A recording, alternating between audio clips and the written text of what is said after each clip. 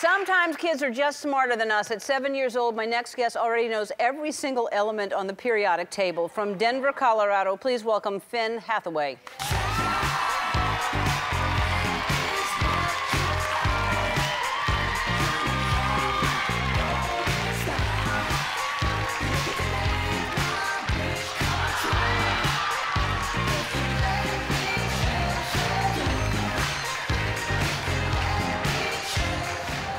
Finn, you were going to be interviewing me. It was like you were the host of the show all of a sudden.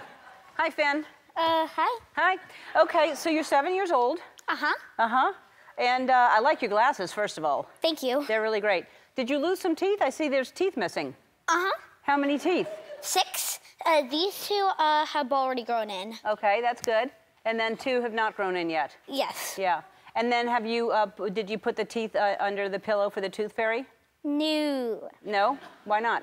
Because I just haven't done it quite yet. Oh, okay. How did you get interested in the periodic table? Well, I liked math for a while, and I heard that chemistry had a lot of mathematics in it, so I decided to get interested in it. Chemistry?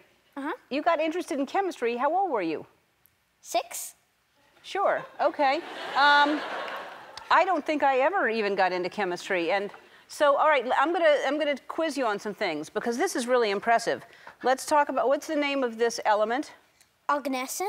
Mm-hmm. And what's the atomic number? 118. Okay, and what do you know about this? It's the heaviest element yet made. Okay, all right. What is this one? Europium. Okay, what's the atomic number? 63. What do you know about it? It glows under ultraviolet light.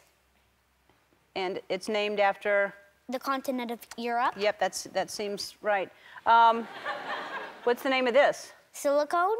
What's the atomic number? 14. And what do you know about it? It's one of the most abundant elements in the Earth's crust, about 27%. Wow, I didn't know that. All right, what about this one? Titanium. What do you know about it? I know that titanium is used and is just as strong as steel, but much lighter. Okay, and then let me see. What's this one? Technetium. Okay, and what do you know about it?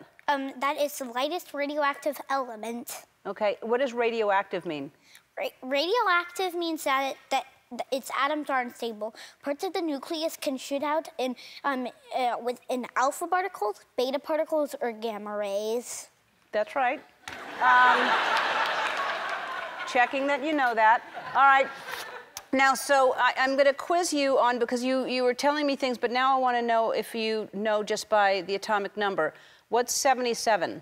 Iridium. That's right. What is 37? Rubidium.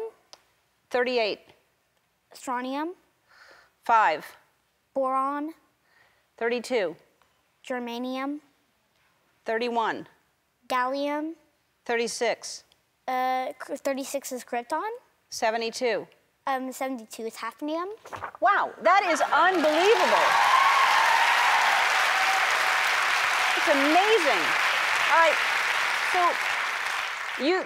I asked somebody what this is, and is this your elements? What do you have in there? So my 3 that I'm going to show is this one's a piece of bismuth. Uh-huh. So bismuth is the 83rd element, and when crystallized, it's formed into this. Uh-huh. It's very colorful. Right, it's nice. If somebody says, that's mine, you go, no, it's none of your business.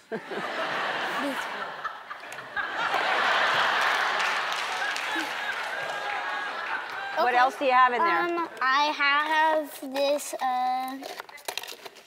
this piece of copper. Uh-huh. And I got this at the Denver Museum of Nature and Science. Uh-huh. And so this is like some sculpted copper I got there, and it's pretty cool. Yeah, it's very cool.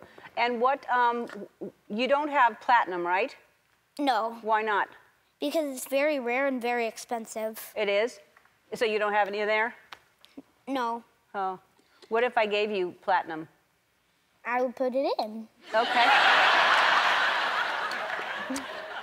Come over here with me. All right, Finn? Okay. Come see.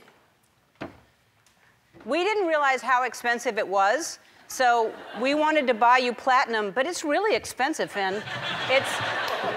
It's very, very expensive. Come around here, you can stand on here, and that's what we could afford. That's platinum. Oh, that is tiny.